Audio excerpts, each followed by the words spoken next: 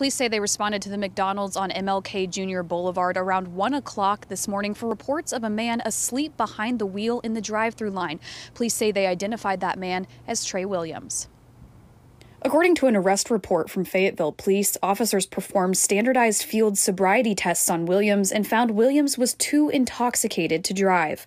Officers took Williams to the Washington County Jail, where he was held on a $765 bond. At the jail, Williams submitted a breath sample where his BAC was .09, which is .01 above the legal limit. Williams was released at around 5 a.m. this morning. Williams announced on Twitter this afternoon that he is officially declaring for the NFL draft and will not be playing in the Outback Bowl on New Year's Day. In his tweet, Williams acknowledged his arrest today, saying, quote, "With regards to what happened early this morning, I want to apologize for what occurred and not representing the state and logo the way that it should be represented, which is with pride and honor.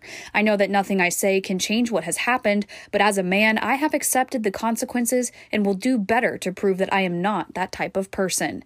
Williams says he's grateful for all the support during his time at the U of A, and he wishes nothing but the best for his teammates as they take on Penn State in Tampa next year.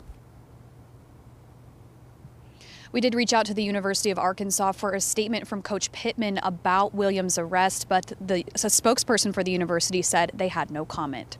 Reporting live in Fayetteville, Emma Claybrook, 4029 News.